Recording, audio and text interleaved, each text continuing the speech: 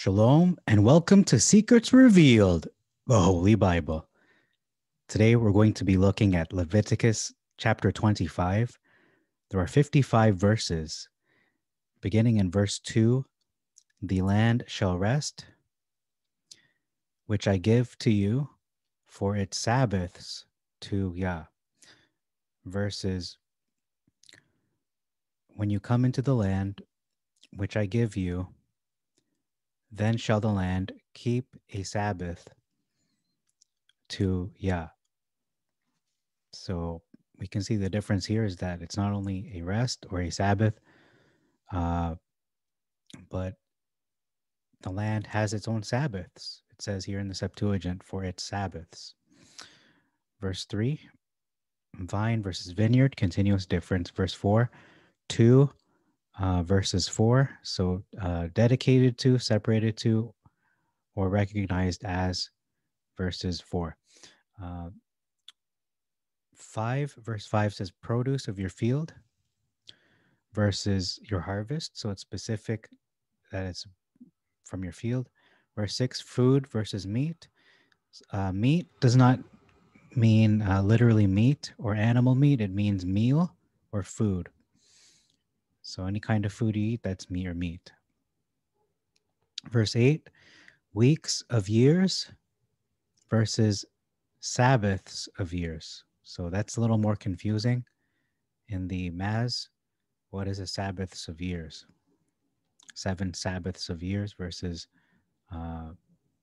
weeks. It shall be 7 weeks of years. Okay, verse 9. The whole verse is different. Pardon me. There's a little technical difficulty. Let me repeat that. Verse 9. Let's read this Masoretic first. Jubilee was added. Here it says, then shall you cause the trumpet of the Jubile to sound on the 10th day of the 7th month. In the day of atonement shall you make the trumpet sound throughout all the land, all your land. The Septuagint says, in the 7th month, on the 10th day of the month, you shall make a proclamation with the sound of a trumpet in all your land. On the day of atonement, you shall make a proclamation with a trumpet in all your land. So we can see it is a proclamation, not so in the Masoretic. Okay. Verse 10, a year of release was omitted. This sounds like the happiest year, the happiest time for people who have been voluntary servants. That's the impression I got. Verse 11, it's dedicated fruits versus your vine undressed. So that's a big difference, or a significant difference at the very least. Verse 12, of release was omitted. Fruits versus increase, and that's a continuous difference. Verse 13, one versus man. 16 sounds like economics to me. Let's just look at that. According as a greater number of years he shall increase his possession, and according as a less number of years he shall lessen his possession. For according to the number of his crops, so shall he sell to you. So that's just economics there. Verse 18, ordinances versus statutes. Verse 21, miraculous. This is a miraculous thing happening here. I will send my blessing upon you in the 6th year, and the land shall produce its fruits for 3 years. Again, that defies laws of agriculture, or maybe it is a law of agriculture that simply exists, but it is untapped. It's untapped because nobody is keeping this, or very few people are, if any are keeping it. So it's a law of agriculture that Yah has created, much like the law of circumcision, where on the 8th day, the vitamin K or clotting factor is at its highest for a newborn male child who has been circumcised or whatever it is. They simply have more vitamin K on that 8th day. There will be an increase on the 6th year. That's what it says here. That is as much as 3 years worth of crops, of harvesting. And then you will plant again in the 8th year, and you can Wat again in the ninth year. I'm not sure what Wat is. I think it's eat. You shall eat again. It's a typo. So you can eat again in the ninth year. That's in verse 22. Let me just note that there. Okay. Verse 23, before me versus with me. Verses 27, looking at verse 27, give what is due versus restore the over technical difficulties. Verse 27, so repeat verse 27 because I cut out there. Give what is due versus restore the overplus. Verse 28, his hand have not prospered sufficiently versus not be able to. So that's a significant difference. It's saying in the Septuagint that he just didn't have a big, things were not good for him. It was not a good year versus he's not able to for whatever reason. So it's more specific in the Septuagint. Verse 30, interesting law about dwellings in a walled city. So you can take a look at that in your own time, but it's an interesting law that, it's an interesting law about, I lost my spot. Okay, 31, 30, verse 30. If you live in a walled city. And then verse 33, verse 33, and the city was added in the Baz. And then verse 34, lands set apart versus field of the suburbs. 35 is a good law to present to fellow believers. Let me just look at this law in its entirety. If your brother who is with you become poor, so someone in the faith becomes poor, and he fail in resources with you, you shall help him as a stranger and a sojourner, and your brother shall live with you. So he's going to live in your house. You're going to have a new tenant. You're going to help him to, get his feet back under him. And then help, the word help versus relieve. So you're not relieving him, you're actually helping him.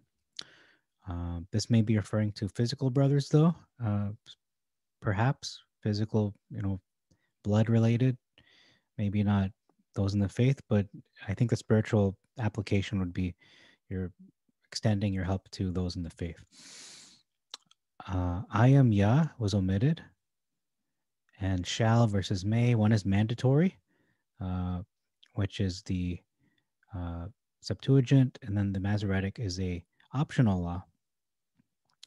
Verse 37, to be returned with versus for. So you repay with interest in the first instance, in the latter, you pay for. So that's an interesting difference. You shall not lend your meat to him to be returned with interest, to be repaid with interest. On the other hand, it says here, your money upon usury, you shall not give him your money upon usury, nor lend him your victuals. So anyway, that's the difference there. I can't really get into that. I don't want to make this video too long. Verse 38, AO as omit. Okay.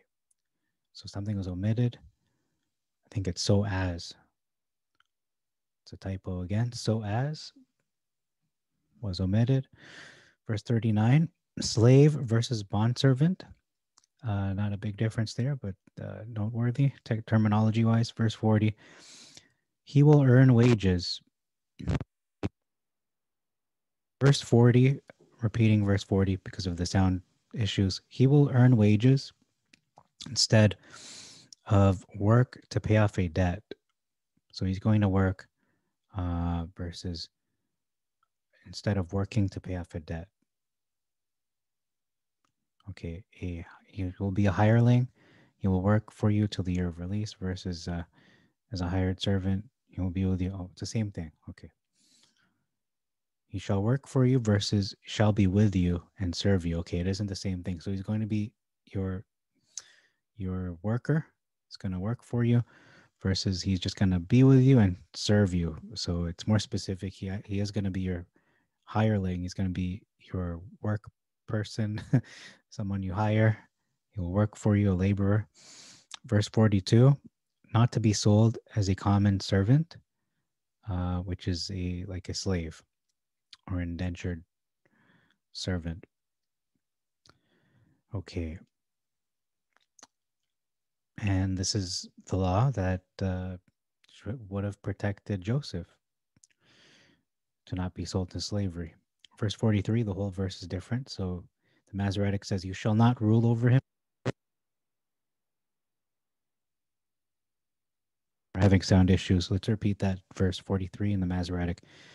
"You shall not rule over him with rigor, but shall fear your Elohim." Septuagint says, "You shall not oppress him with labor, and shall fear Yah your Elohim." So the difference here is that it's not just ruling over him with rigor, like, oh, intensity. No, you're oppressing him with work, specific, very specific action is being done to him. And then verse 44, this is saying we can have indentured voluntary servants and we can purchase them to work for us. This is not involuntary slavery like is depicted in movies. It's not you're just capturing people, kidnapping them, and they're being your slaves. That's not what it's about. It's about people who have voluntarily they're working for you on their own volition. So that's what's happening here in both instances. That's scriptural slavery, not the worldly, how they depict it in Hollywood. That's not the way it was in the Bible. Okay, verse 46, permanent possessions versus possession. And then bondmen was added. So this is a significant difference because the word permanent carries a lot of weight there. And then it says, oppress his brother in labors versus rule over one another with rigor. Again, repeating what we just read. I believe that was in the previous one, the previous verse. What was in the previous 43? It was in verse 43. Okay, so it's a repetition of 43. The whole verse of 47 is different. There's quite a lot here. Let's look at this. If a sojourner or stranger wax rich by you, and your brother that dwells by him wax poor, and sell himself to the stranger or sojourner by you, or to the stock of the stranger's family, versus if a stranger or sojourner with you wax rich, and your brother in distress be sold to the stranger or the sojourner that is with you, or to a proselyte by extraction. So the difference here is that your brother, whatever the case is sold to the stranger. It doesn't have to be poor. And so he is sold to the stranger that is with you, or to a proselyte, so a new convert. So that's a different thing. Oh, that's a big difficulty. Sorry about that. Okay, let me repeat what I just said. So it's a big difference where you have your brother working under a proselyte, which is a new convert, versus just the stock of the stranger's family. So that's a different thing altogether.